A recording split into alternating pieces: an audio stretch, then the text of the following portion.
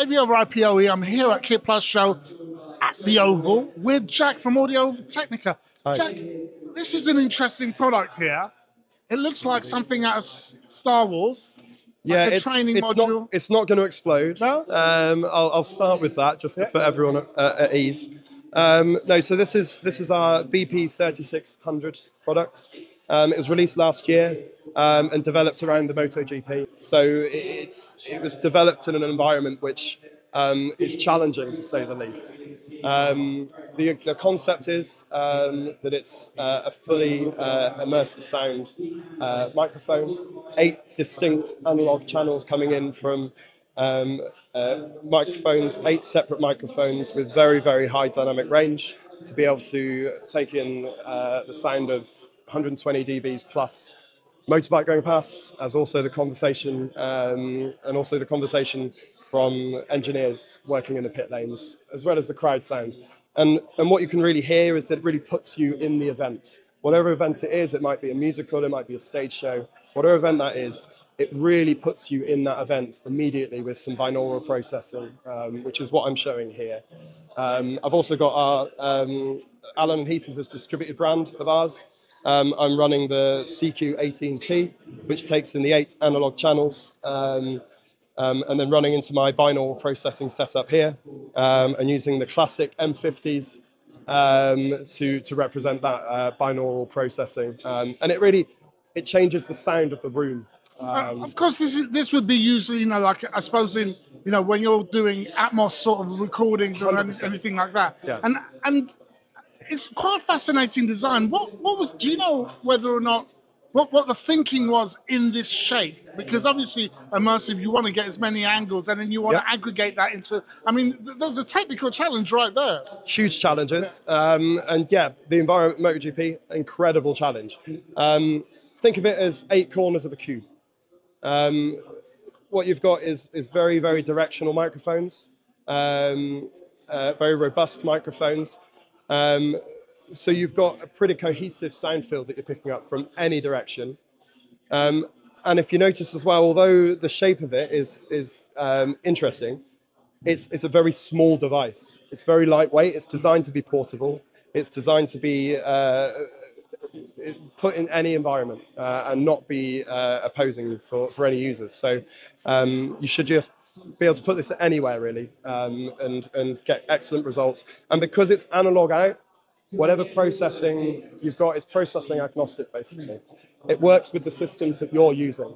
As long as you've got phantom power to power the microphones, you can use it with any of your pre-existing kit that you usually use for sound processing.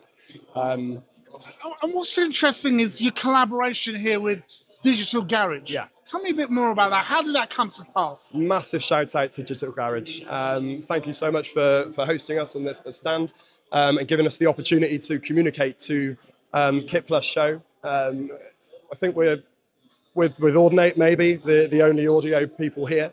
So yeah, massive shout out to Digital Garage for letting us come and join them on the stand. It started last year, really. They had an amazing project in Staffordshire University, which is like an e-games environment, where really they looked at us for our Allen & Heath consoles. They put some Allen & Heath Avantis consoles on that project.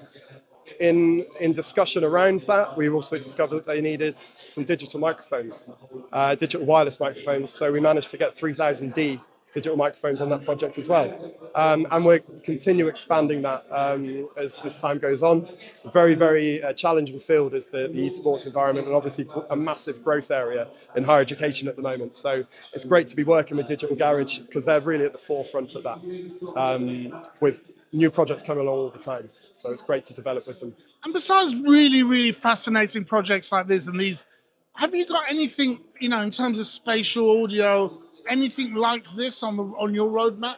Do you see a growth in that side? 100%. I was at the Sports Video Group Europe event last week, which focuses in on sports broadcast. The immersive and immersion aspects of sports broadcast is really, it's been here for a while, but at the moment there's a real growth there, and that's global. So this is going to play into that very, very nicely, and I foresee working with Digital Garage and their customer base in collaboration. in hopefully growing that field as well, especially with their presence in the higher education market.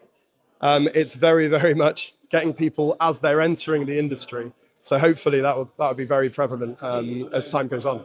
I mean, those verticals of gaming, I mean, you know, it just melts itself in that environment, because you see at every university, they've got, you know, a team there, and that's growing. But they're also using esports in terms of for STEM education as well.